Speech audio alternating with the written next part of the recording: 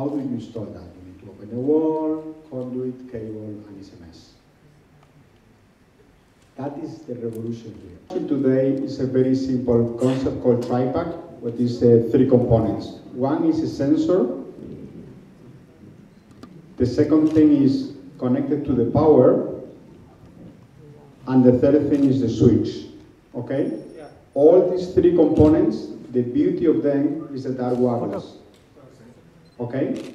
And then one of the difficulties when you try to install sensors or you try to give a solution to an existing building is that you cannot run wires. And then we are talking about heritage buildings. We are talking about existing buildings that has been running for a while.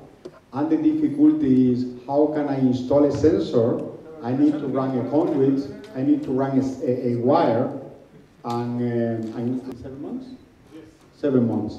And then one thing is the price, but it's what is more important is how long you need to get the money back. Does this take care of the entire house, one of this, or you require more? Right. Will you have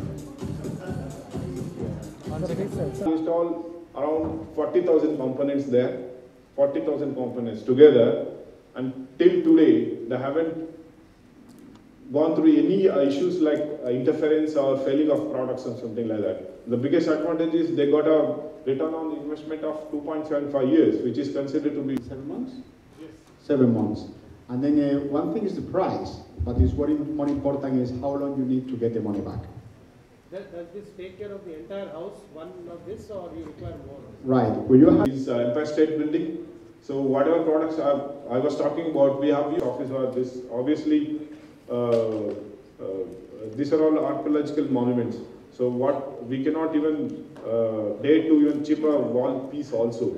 So there are mobile jammers also in that. So we cannot use any wired devices inside, wired devices. That's why we have given a wireless solution which is working very